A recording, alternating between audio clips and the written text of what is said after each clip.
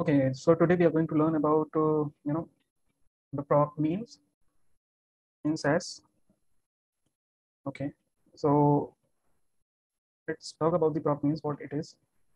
So it basically get you some default statistics of your data set, and it will give you the statistics of different numeric variables only. I wanted to find out how many missing values are there in my data set. I want to find out how many non-missing values, some standard deviation, some variance, some percentile, mean, min, max, anything. If you wanted to find out for our data sets numeric variable, we can find it with the help of PROC means. Okay. So what we can do, we can just run a simple code. Before that, I just wanted to let you know we have a sample data set in our SAS help library, which is there are so many different data sets. So we are going to use one of them, which is my favorite, and that is cars. So you can see there are total 428 different rows and 15 columns in this data set. Okay. So if you look at the data, you can see make, model, type, origin, drivetrain. These all are the character variables, and these are the different numeric variables: MSRP, invoice, engine size.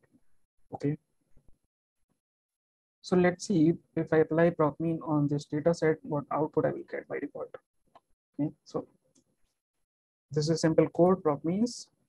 Okay, and write down data equal to SAS help dot cars. If we simple apply this two line of code on this data set, you will get the entire information of this SAS.cars completely. Okay, so what all information we will get? Let me zoom so you can see. I get different variables. Okay, these are numeric variables: MSRP, invoice, engine size, cylinder. So these are different numeric variables. And what are the level applied to any of these variables? Like we had this engine size, but the level applied to this variable is level size in bracket L. Okay. So if you can see, there are no missing value in our data set or in any of the numeric variable of my data set. So we can see the complete 428 rows. If I can see cylinder is missing for two different variables or two different rows. So if we want to find out what are the two different rows we have in which we don't have cylinders, we can just write a simple code data. We can work.cars set SAS help.cars, where let me check the spelling if I'm writing it correctly or not. Okay, we have cylinders. I was typing it incorrectly. The cylinders is equal to dot because it is a numeric variable. So for missing values, it will have a dot sign. If you run this code, you can see there are two different rows. Let me zoom out. Two different rows which are having missing values in cylinder. Okay. So we can just simply find out by using a simple PROC mean code. So these are the default statistics generated with the help of PROC means. Let me again rerun. And mean, standard deviation, minimum, and maximum. So it will tell you the MSRP, like we have MSRP, what is the minimum value in the MSRP column for our data set. Similarly for maximum also. Now I wanted to find this for different types. We have different types like hybrid, sedan, and wagon. These are different types available in our data set. I want to look for these statistics by these types. I want different table by type. So what we can do, we can just put a simple statement by type over here. But if I run this code, it is going to give me some error. Okay, you can see this warning sign. Error is dataset sasl.cars is not sorted in ascending sequence. So what first we need to do, we got the result although, but this is not the correct result. If you can see, there only one row it is showing for this SUV and only 5 rows for sedan, but it is not the case. If we wanted to find out the complete information correctly, so first we need to sort the data by type. So whatever variable we are putting in the by statement of any PROC, we first need to make sure that data is sorted with that variable. So what we can do, we can just write PROC sort data equal to SAS help dot cars. Now there is one more challenge over here is we cannot directly sort this data set help.cars because this is being provided by the SAS. So what we can do, we can make a copy of it by creating an out statement we can create copy of this data set, just deleting the last rows, work.cast by type. Okay, right. You can see our data is sorted and we got all 428 rows in work.cast data. Okay, and now data is sorted with the help of type variable. Now if we apply type by type on PROC means, you can see a completely different output. So you can see the main procedure is having SUV and sedan types, and it is giving you, oops, I'm sorry, it was giving the incorrect data again because I have not replaced the SAS with work. Now I'm applying work.cast by type. Okay, there is no error. You can see the log, no error, and we got the data in the final output.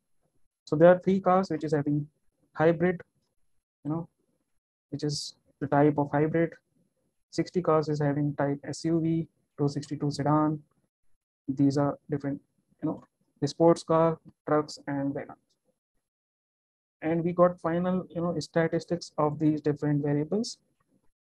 Now, if we wanted to, wanted to check only few of them, I just wanted to get the mean of, different variables. So we don't need to write this code. We just need to put means over here.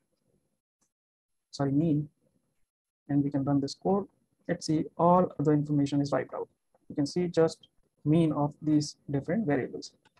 Now I wanted to, limit the variables also.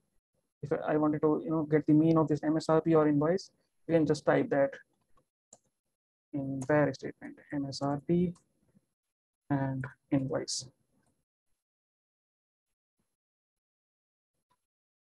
You can see we are just getting the mean of MSRP and invoice by different type. Okay. So this is the very simple procedure, but it is giving a very powerful result, and these results are very helpful when we are analyzing our data. So what are other different statistics we can get with the help of PROC means? This is not only like we can get only 5 stats, but we can get different as well. Like I wanted to find out what is the 95 percentile of MSRP in this data set. We can just write P95 over here. Run this. So you can see the 95th percentile of MSRP of hybrid cars is 20,510. Okay, similarly, this is for sedan, this is for SUV, and so on. So now, these are the different statistics we can get out of PROC means. Other than that, we can get other statistics also. Let me copy and paste those values over here, what all we can get. So we can get these different statistics, like n is for number of observation, n miss is for number of missing observation, mean, standard deviation, min, max, sum of observations or sum of values in the observation. Okay, and the median is basically 50th percentile. And we can also get different percentile levels like P1, P5, P10, 90, 95, 99. Similarly, we can also get the quartile, the first, third, and also there are different other statistics we can also get, like variable, variance, range, uh, standard error, PRT. Let me paste those also. Okay, so these are different other statistics we can get in this PROC means.